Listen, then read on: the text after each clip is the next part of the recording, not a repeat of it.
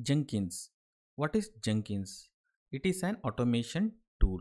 We can use this to automate the build, deploy and testing in software development lifecycle.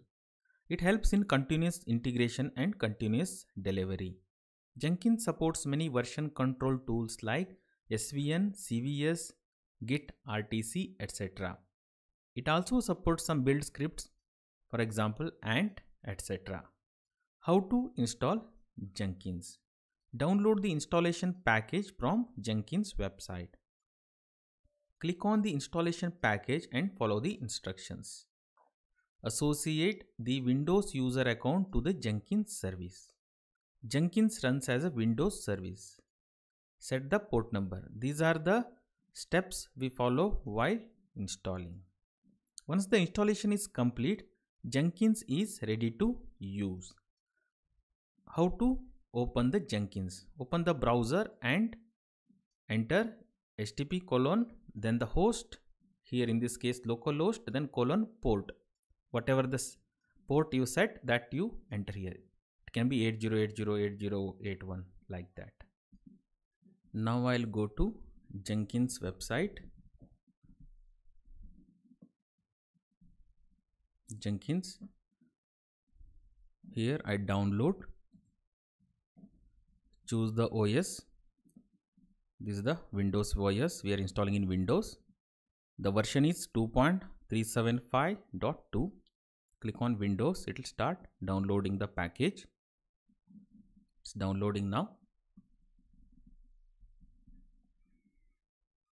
Now the package is downloaded. I'll open the folder containing this package. Click here, double clicking on the package. Next, I'll keep the same path, program files, Jenkins.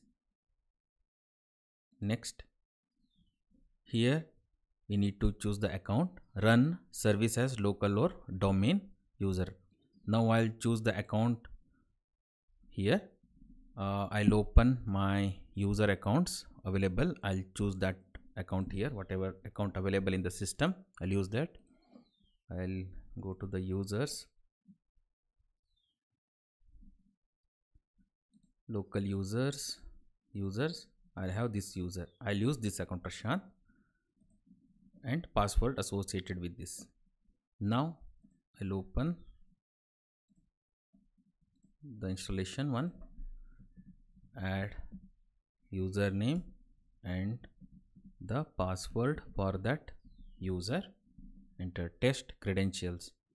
If it is proper, it show valid here. If it is, I change some value here, test credentials showing error logging Prashant. Prashant is the system, then slash is the user, the username password incorrect. I need to enter the proper password for this user. This user password should be proper here. Now I entered that. I'll test credentials done, then next. Now we'll have the port number here. So here by default it takes 8080. Now this is available. If it is not there, we can go for other ports like 8081, 8082 like that. Now this is fine, 8080. Now next, here it's taking the default Java. So please select the path of the Java development kit. This is the prerequisite for Jenkins. Java should be there here. Now already it's selected. I'll keep the same thing, JDK. Next, here start service is selected. I'll keep as it is and click next here. Now install Jenkins.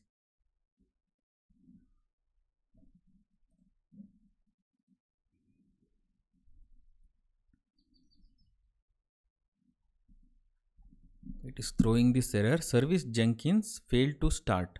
Verify that you have sufficient privileges to start system services. This Jenkins will work as a system Windows service.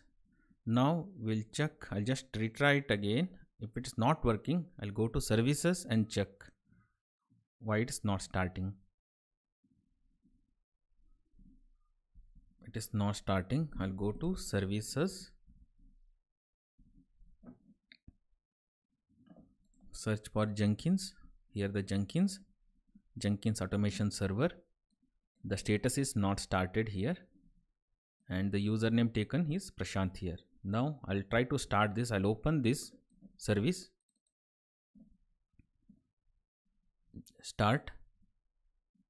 The service did not start due to logon failure. Just check the logon again. This is the Prashant. I'll browse again. This is the username we given. The location is Prashant, this system. Then the username. Check the names. It's available. It's available on this system. Okay. Then the password I'll give it again.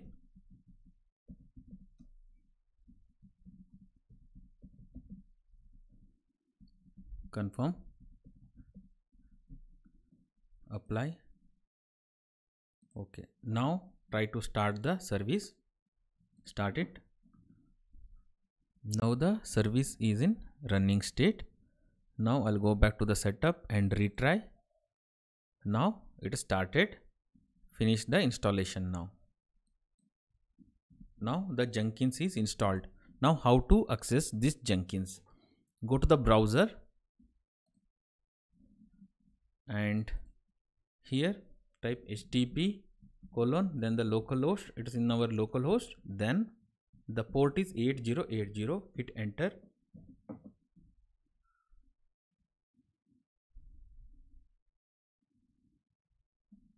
Now Jenkins is asking for the initial password here. We need to add the password here. Unlock Jenkins. To ensure Jenkins is securely set up by the administrator, a password has been written to the log, and this file is on the server.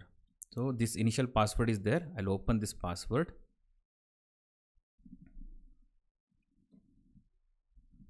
I'll open the path here.